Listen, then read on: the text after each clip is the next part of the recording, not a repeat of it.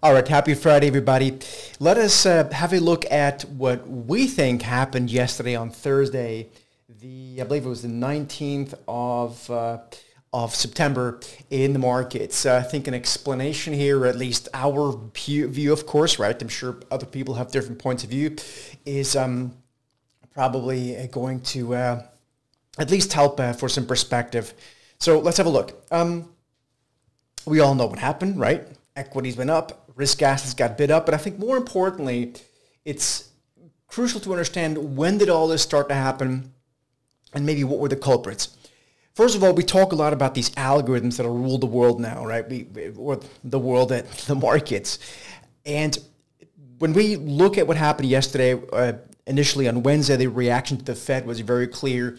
Risk off, at least as far as U.S. equities were concerned. And once we started moving into the overnight session over into Asia, some algorithms, and this was, in our view, clearly, literally 100% algorithmic driven, decided to buy.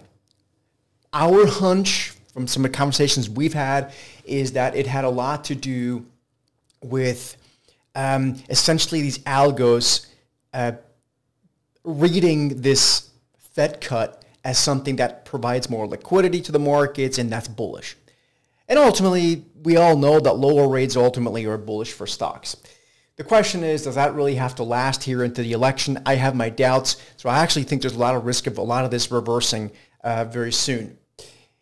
There is a part here that is very important to understand in our view, and if we just look at the sectors of the S&P 500 yesterday, we will notice, if you look at this, this is one-day price action, so yesterday's U.S.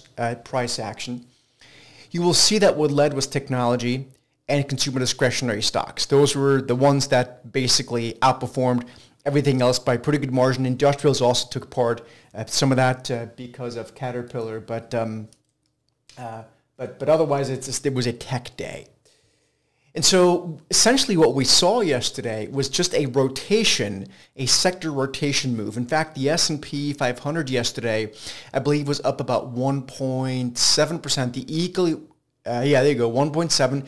The equally weighted S&P was up, quote unquote, only, still a good move, 1%. So it can be explained 100% by, or it can be explained clearly by this rotation.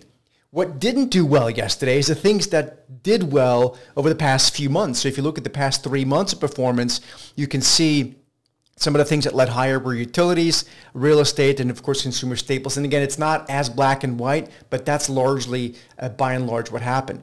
So over the past day, so yesterday on Thursday, it was a rotation game, and it's the reason why we think it was purely algo and risk on driven is because of what these things bought. You know, Tesla, Nvidia had big up days, and so that is very concerning from a near-term perspective, because what I'm going to show you on Monday is a seasonality chart, and you guys know I'm on the record for this. I think seasonality is good to know, but it's an oversimplification of things, but the seasonality in sort of late third quarter heading into the fourth quarter is, to me, very, very good, has a great track record, and so I'll show you guys where we are in that.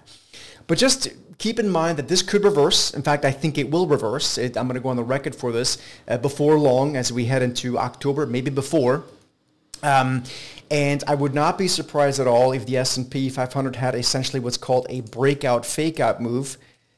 Again, only in hindsight we will know, in the sense that this little move here that we saw, I shouldn't say little, that sounds belittling, it still was a good move, right?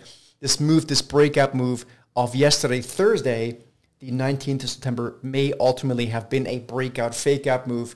We shall see. We'll talk to you more about this on Monday, but we look at a seasonality chart that I think is going to be very interesting for all of you. Until then, have a good weekend, and we'll see you soon.